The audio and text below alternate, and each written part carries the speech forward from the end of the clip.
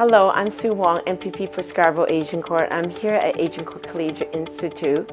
Each year I look forward to participate with millions of Canadians on the International Day of Pink to show my support and solidarity for a more inclusive and anti-discriminatory society. So your principal brought you here because I want to make sure you're part of the story, because the narrative is about young people being bullied, right?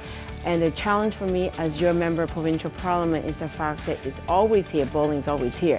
The question, how do we empower, support, and nurture young people how to deal with these kind of stuff, right? On Wednesday, April the 12th, please join me in wearing pink. This small gesture of wearing pink unites thousands of Canadians in sending a strong message that in our community we will not tolerate homophobia, transphobia, and any form of bullying.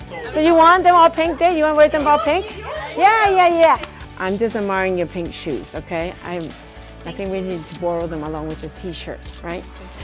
Thank you. I want to thank you in advance for your participation on the International Day of Pink. Together, our combined efforts can make a difference to ensure no one is discriminated against because of the sexual orientation or gender identity. Thank you.